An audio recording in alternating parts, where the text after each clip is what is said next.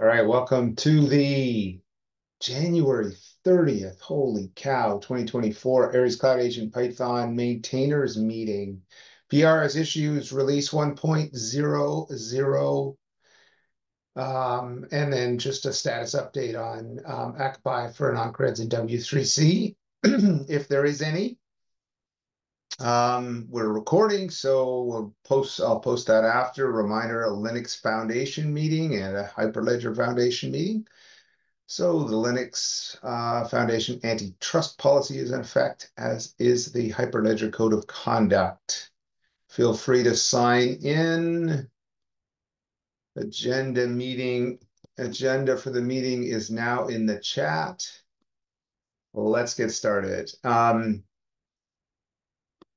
PRs. Let's take a quick look at what we've got. Pinning block version seems fine to me. I ran into some interesting fun stuff by putting a minor change in and couldn't figure out how I got 1,000 block changes, so I'm not quite sure what that is. Partial revert of connection record schema changes. Daniel? Yeah, so in the PR that I did, that just fixed the open API generation. I also tweaked the connection record connection record schema usage within the admin API. Switched it to using a stored connection record variant. So like the open API would actually reflect that the connection ID is always going to be set at the time that it's being returned in the admin API. Okay. But my usage of stored connection record actually changed the open API, so it also used stored con record. So I just did some minor tweaks, rearrangement to get it back to the original name of con record, but still have the same characteristics of Okay. indicating that the connection ID is set. So yeah, shouldn't impact anything. I think the integration test failures are the same non-creds related ones that we've been seeing. Okay, So yeah. so we'll play with the order of these. There's no objections to merging either of these. Presumably that's just a very small change. Yeah. So this is just aligning all of the different places where these tools are present Yep, to the same yep, got it. versions. So Cool. This one is the one we wanted to discuss. Patrick's here as well. Yeah, Um, yeah, go ahead. yeah. So this one, we're probably not gonna merge it. We're looking at other alternatives. So me and Daniel were just having discussions. So I've found other things after the last comment I've put in, but it seemed like the problem here has to do with the PyLD library um, validating values as false, and they provide default values of some argument as false. But the problem is with Python, an empty dictionary is also considered as false when you compare in Python logic. So sometimes it wants to check if it's false because that's the default value it processes, but if it's actually providing an empty dictionary, it will also consider it as false. So it falls into some checks that it shouldn't in the code. In the traceability context, there's a lot of definition with an empty dictionary as the context value. So there's like two things going on. There's the traceability context having some terms that have an empty context field, which is a dictionary. And then there's the PyLD library assessing this as a false value when it should access it as an empty object. So I'm still making some tests. I'm moving further along in the traceability context by changing a bit the library. So I still need to do some tests, but the goal would be, I think, first to address this issue in the PyLD library. It's an old library, as we found, like it hasn't been updated, I Yeah. think it's been 4 years. However, it's made by Digital Bazaar, so it should be fairly solid. Some of the maintainers are at the VCA Py meeting. I think Dave Longy is one of the Yeah. maintainers there and Manu.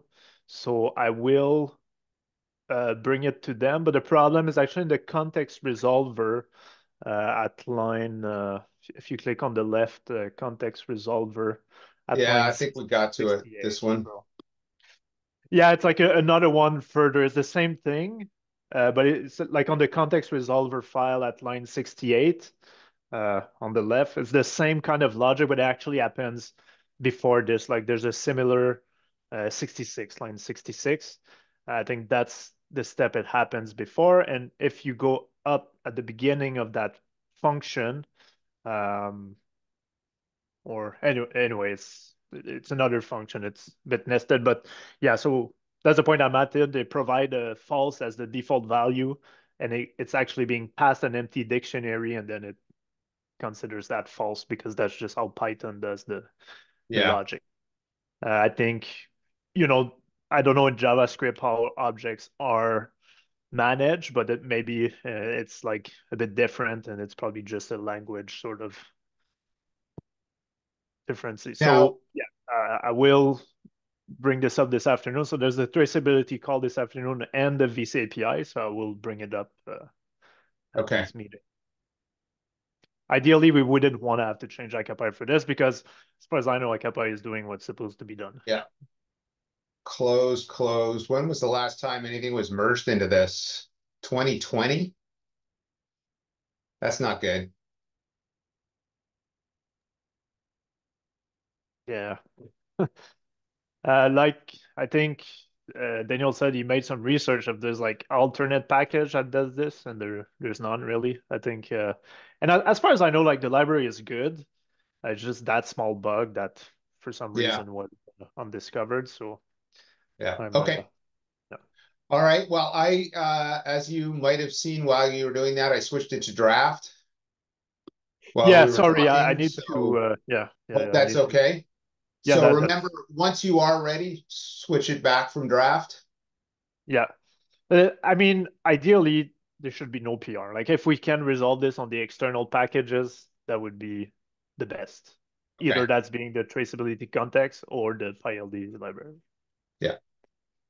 Um, this one I think is okay. So lots of file change, but the change is literally one line. It changes the security context, or sorry, the context of BBS to this.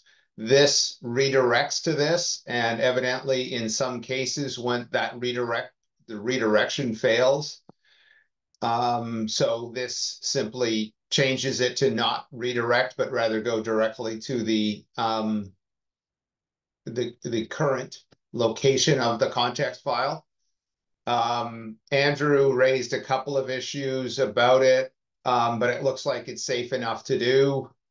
Notably that if it already had the redirected context in it, because somebody had manually put that in before passing it in, we automatically add the BBS context to it, which would mean two contexts that are identical. But it turns out that for this, testing it in the JSON LD playground, that's fine to do.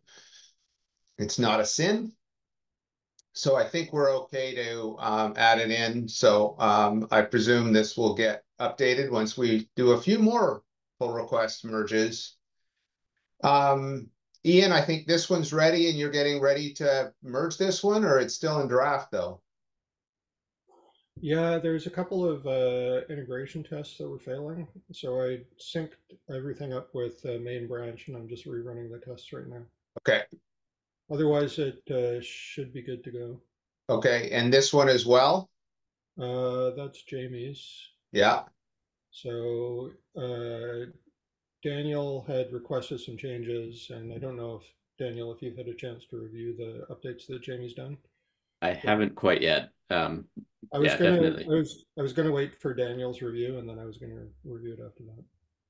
Yeah, so I had some confusion because I didn't realize that the old implementation had some mistakes, and then just aligning those with Daniel's, like what he did.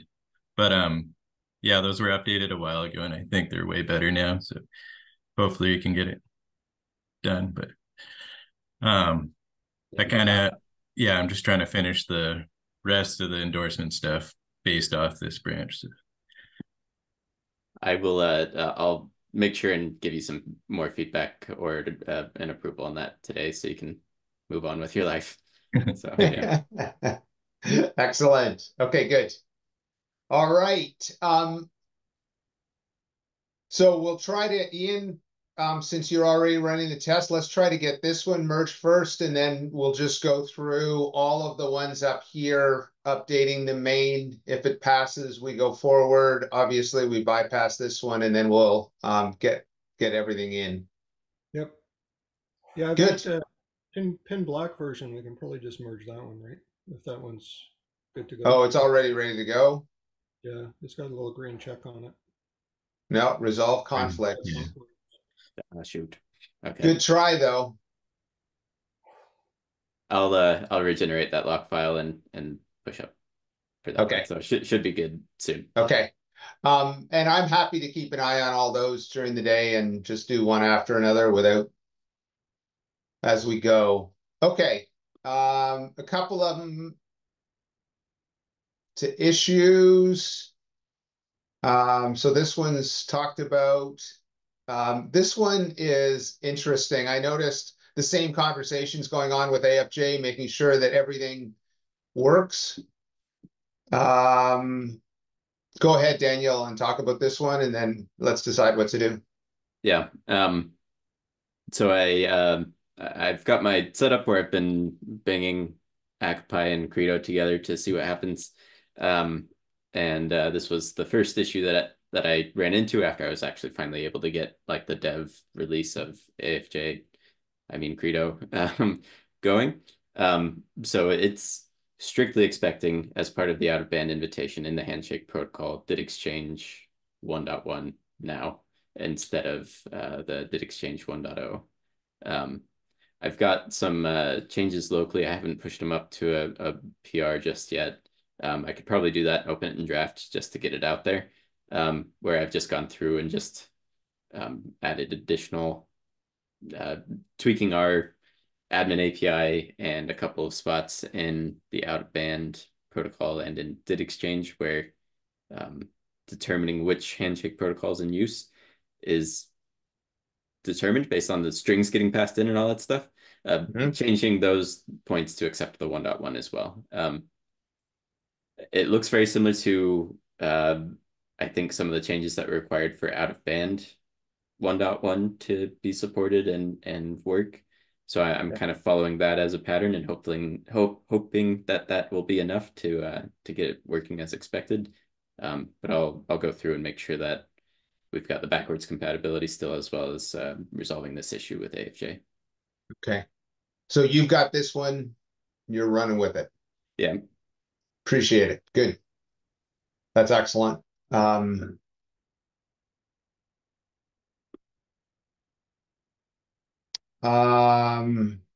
one's already talked about. This one, we've got a couple of notes on the log messaging processing time. We'll probably not do this immediately, but this will probably get bumped up. So the idea here is that let's at least get locally in the logs processing times for various things so we can look at it when we need to. The background of that from a BC Gov perspective is sometimes we get certain events where we're issuing a credential and it takes a very long time, and we're really not sure exactly where that time is spent. It doesn't really make sense, and then it might take 2 or 3 times, and then it works, and we don't really know why. So the idea here in BC Wallet, they put in an ability to log things so we can see it. And the idea here would be to add a similar capability on the that side. So we don't have to do there has been definite talk of using tracing for that. The tracing capability is definitely a way to do it. but that requires more coordination across various things. And so the idea here is let's have each component provide some technique with minimum overhead, and then let's figure that out. Patrick. When you say a very long time, is that like 30 seconds, 5 minutes, 30 minutes? It goes from 30 seconds to even 2 minutes. Yeah. Okay. Yeah. So very strange. And this is in the wild. So we're talking, Once in a we're while, on the like, people on the wallet team are talking to lawyers for 2 minutes in awkward silences. So right. it's not the most fun thing in the world. Right. Can ask them out their day. Yeah, exactly.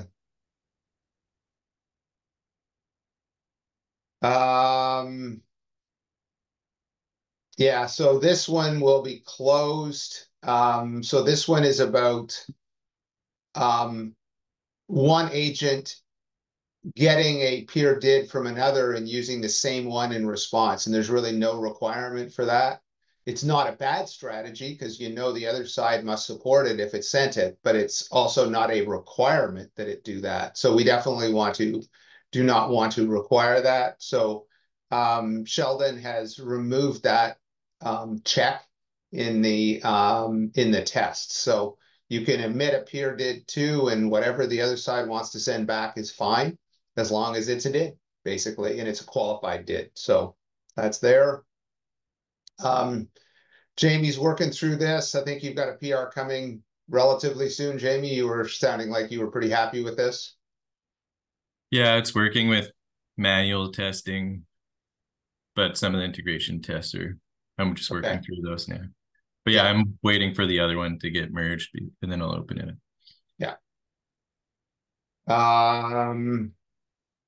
I think that's most. This is being done in a plugin. Thanks all for input to Akif on what to do. I think that's there. He's pretty well completed it, and so it'll be in the plugins repo. We're going to merge it into or deploy it relatively quickly into the BC Gov Dev Traction environment and start to use it. And then it'll be used as mentioned in the protocol for app attestation, and will be available for others to use if they want to. Those are the main ones. I think I did have another discuss. What was it? No. No. These are old discuss, so I'll probably remove the label from them. Any other issues or pull requests that we want to talk about? Patrick. Yeah, I always have a few things I can discuss. So one of the things is something I discussed with Akif, and it has to do with how ACA Py handles errors. So for now, there's these different errors that are raised, and we found that you don't have too much control over like what status codes are returned and stuff. I might open an issue eventually. One library I found was the AIO HTTP catcher, which is a sort of way to centralize your errors, and you can really get into what message you want to return and what status codes you want to return. I can link it in here. I don't know exactly what it would involve in the code, but it seemed pretty interesting to have a solution. I can just link it here. So that's something because I'm starting to look, especially for the VC API routes. Like one of the goals I would have eventually is for ACA Py to be able to pass many test suites. And sometimes they will ask like, oh, well, you need to return a 400, for example. But currently the validation middleware returns a 422.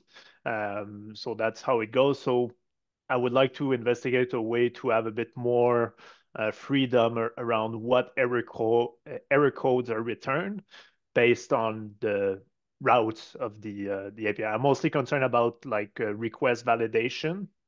Sometimes you might want to return a 400 401, so on, depending on the case. 404, maybe if it's something related to DIDs. I think this would change. I don't know exactly the impact it would have, but it's something maybe could be interesting to see. So it's to really centralize all the errors that are raised mostly by the admin API. Another thing I wanted to touch on had to do with verification. So Hang on one currently, sec. yeah, Hang on one sec. So let's, the concern here would be that this number up in the corner, last updated, right. and these, is it just not used enough? And there, and that automatically leads to, we already use AIO HTTP.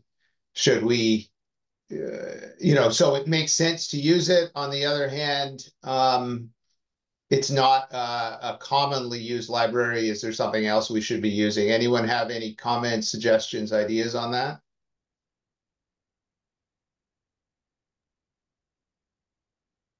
This might just be my own perception, but I feel like AIO HTTP has increased in popularity since ACA Py first started. So I wouldn't say that it's particularly out of the ordinary to use it by any means. And so combining it with this catcher might not be a bad idea, in other words. Yeah, I mean, I feel like I need to understand a little bit more of the problem that Patrick is experiencing to say whether this is the right solution or not. Okay. But So I wouldn't rule it outright or anything. Yeah. Yeah, my most big concern is, so when you get out of the routes folder, and you get into function, you want to raise errors, right?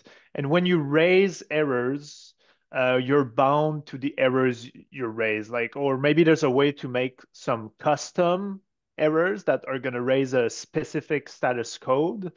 As when you are in, I would like the ability, for example, to raise a JSON response with I can define what status code I can return and the message, So when we're validating a class, if it gives a specific, invalid credential subject, I would like to return a 400 error that has a message field that says this is an invalid credential subject, or however. And currently, the validation middleware just returns a 422 invalid request, right? So um, this is the type of limitation I'm currently in. I haven't spent too much time on it. So this is like one of the options I found that I wanted to bring for discussion. If there's other ways, I can also try to look, if there's other ways to do this. Do you understand a bit better? I think so. I would be interested in having an issue open to kind of capture Yes. what you've experienced. I think that would be good, just to give a little bit more time for deep thought and considering the specific cases you're addressing. My gut reaction is I wonder if some of the validation that's occurring in the schema then just needs to move out of the schema and just into the handler of the request instead. Especially if it's resulting in that 422, that's not particularly helpful. But again, that's kind of coming from, I haven't spent as much time thinking about it as you have yet. So yeah, not sure if that's the best approach or not, or solves all the issues that you're hoping to solve yet. Yeah, sounds good. I think expanding on what Patrick said, it's kind of like a little bit of a tangent, but not so much. This is probably like just make more formal and more consistent the RESTful type of endpoints that we have in the admin interface. Another problem that we have raised in the past is similar topic. We're using the post verb a little bit too leniently. So if you want to be very, very strict or kind of like argumentative about how to go with this, we might want to get like a bigger conversation about cleaning up in general the REST endpoints, and not only the error handling, but also like what verb is being used for what action. I'm not like a super strict like believer in like it just needs to be CRUD, because then we wouldn't have the admin API. But at the same time, using post for everything is also not good. I'm just kind of wanted to note that maybe that needs to be taken into account for a broader conversation in this realm. It's a hard one because that breaks things. I haven't seen too many that just when I go through the admin page, I don't see too many that seem wrong, but I think we've done much better in recent years, but when we were setting it up in the beginning, so some of the oldest endpoints, there was a bit of a happiness in using post for stuff that might have been better with maybe a put, right? Like it really depends on what you're doing. Stuff might have been fixed since I last looked. I just think if we do these type of kind of like rationalization of the HTTP endpoints and RESTful interfaces, it might be good to just like look at it as a whole. Yeah, I would say also like, with all the recent work for anon creds, there's new endpoints being added, the VC API thing, maybe a sort of seeing all the duplications that there is and think if that's still the right way to do it would make sense. Are you talking, Emiliano, about like the issuance protocols and these type of endpoints, or more like agent management endpoints, like the wallet and the credentials? I will have to like look it up. I remember seeing the endpoints. I can probably fish a couple out. I think they were sort of kind of like here and there, kind of like breadcrumbs across the whole API. It might not be a lot that needs to be fixed, but it would, if we do. I mean, I think it's making it consistent with the REST and HTTP, since it is an HTTP interface that we're using, it might be good. Mm-hmm. And it goes alongside having proper error messages and not like 500 or 422 generic error messages when the endpoints get called. Just for my knowledge, what is a 422 officially? It's like unprocessable entity. Yeah, unprocessable entity. Okay. A 400 is an invalid request, like the client sent an invalid request. For 23, it's a request that the server cannot process. Okay. Which might be the right error message if it is an unprocessable entity and you don't know why. Yeah. But if you know the specifics, we should return like a better validation message. But with the catcher, we get the idea there is we would get much better ones, as it says here, much better message, and we could control the code. That's basically what you're saying. Yeah, exactly. Yeah. Okay. All right. I had one thing I wanted to mention, if there's 30 seconds, because you said about issues. There's that issue that Jason Leach opened recently about basically logging some timing for some specific methods. So adding some instrumentation. I think maybe we should revisit that as well as the per tenant logging. I forget where we ended up with per tenant logging, if it is finished or not, but that would be very useful, at least for us. Yeah, I'd really like to see that get into traction and get used, and then we revisit the adding more information to the logging, which I think is what you suggested earlier today. Yeah. Okay. Quickly before we go, I got two more topics, so give me a half second more. Release 1.0. I think we are very, very close. I would like to, finish 12, and then let's get 1.0 out right after it. It's long, long overdue. For those that haven't heard, ACA Py was nominated for a United Nations